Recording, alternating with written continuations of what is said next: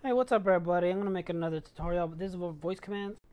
So, to summarize this before we begin, if you can read here, cause I'm going to put it, because I know people complain about the Quadstick, and I do too. Can't help it, because it's damn hard.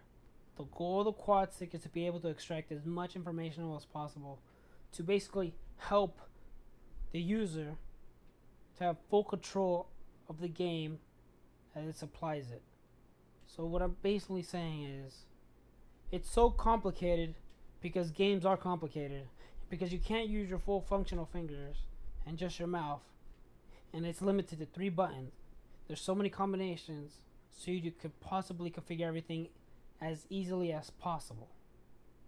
It's a lot of work, but in the long run, it's worth it. Like I haven't made videos in 2 weeks, and I've been playing The Forest. I've been playing these AAA game titles I didn't think I was going to be able to play. I think the only things I can't play with just a quad stick will be like games that I need 2 analog sticks at the exact same time, which were the what? Geometry Wars, the whole series. That's one I can think of, or Tanks. Don't really like the game. Just an example. But appreciate that there's something out there that makes things at least easier, or at least we can fathom the idea of how it works. Just saying it out there. I'm not a dick in this video. I'm just decided to talk like me. So when you download NetLink, here's I'm gonna put in the description below the Vocola.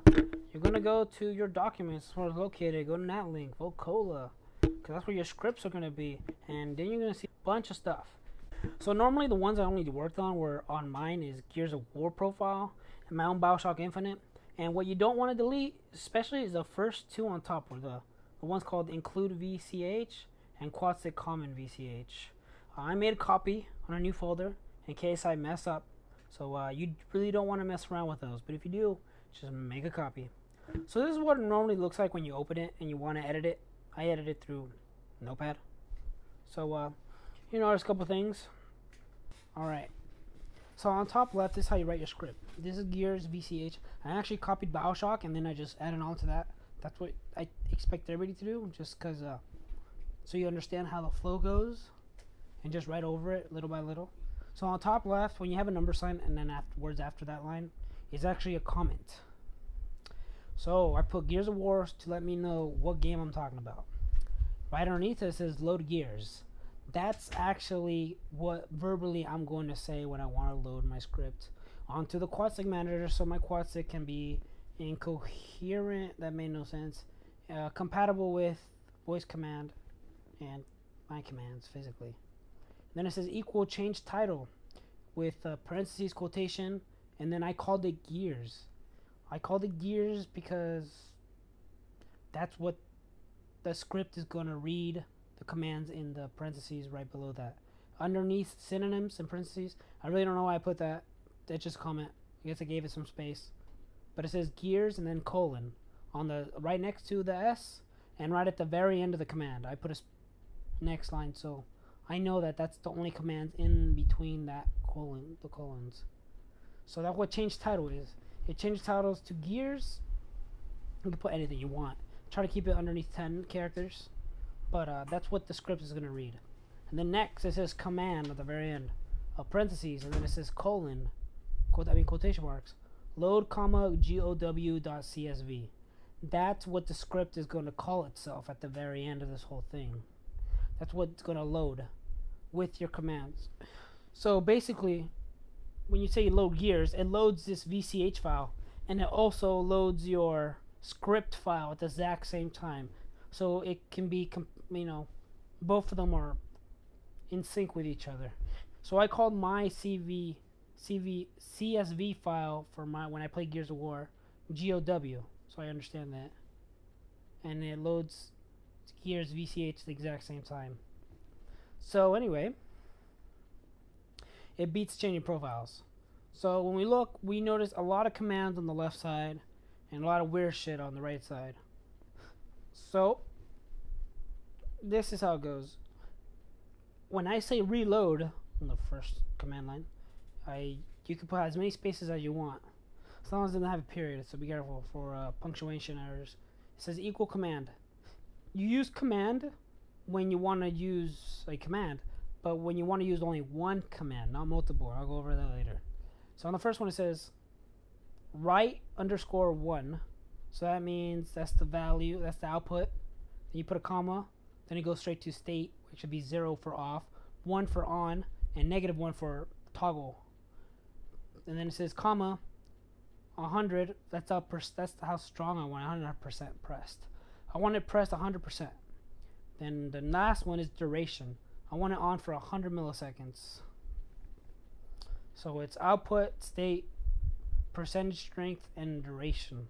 Then you have to put a quotation mark, parentheses, and a semicolon at the end. That means you're done with the command line. Then you make another line. I got use, same thing with square, same commands. Squares on for 100 milliseconds next. Take cover, same stuff. Now chainsaw. For me, if you notice, is command function. So when I say chainsaw, I have to write it as command function when I'm using multiple functions. You would put commands FCN. So for mine, it switches to mode 1, and mode 1, it's written like that because it's already embedded into the Quadstick. If you look at Quadstick common VCH file, don't change any of that. Just leave it as is. Just understand that it's already there. You don't have to really write it over like a script. It automatically changes to mode 1 when you say mode 1. It'll wait for 100 milliseconds to give the computer time to catch up, and then it'll do the next command function, which is circle, which is on for 100 milliseconds forever until I turn it off on my own. So that's how command functions work. Only when you have a chain of commands. So how the wait function works is if we look onto jump up and jump down, jump left, jump right. Alright, you don't have to put the wait 10. I don't know why I did that. You can ignore that. You can just go straight to the command function. So if you just have command function, it goes left joystick goes up. So it's on for 100 strength for 100 milliseconds. Then it says wait 130. So this is how it works, and I'll put it on the right hand corner. It gets the command function and then the wait in front of it and uses it as a pair. So since my command was 100 milliseconds long, I want my wait to be a little longer since they both activate at the exact same time. And so that means it gives 30 milliseconds extra. It gives a 30 millisecond wait till the next function comes out, since 130 minus 100 is 30. So basically, I'm going to repeat it. Command function and the wait in front of it are activated at the exact same time, and you want the wait to be longer than your duration of your original command previous to it, because you want to give the computer time to catch up. So after it catches up, after 30 milliseconds of rest, it activates the X button at 100 milliseconds. Same thing for off. I like to put off, and I actually recommend for everybody to do it, because sometimes we forget the words reset, cancel, blah blah blah.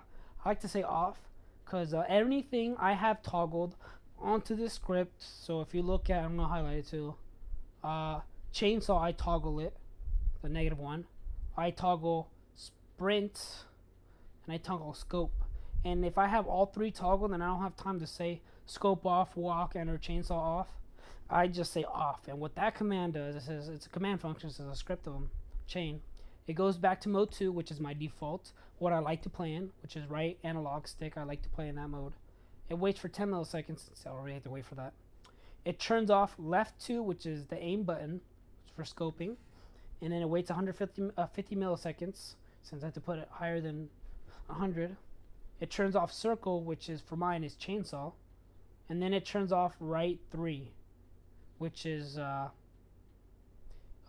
zoom scope as well. So it turns all of them off. So basically, I'm going to go over it, summarize it.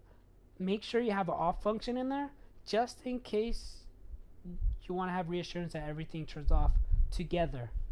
Everything goes back to 0, so you can redo it again. Other than that, that's it. I'm trying to keep this at a 5-minute video, or at least 10.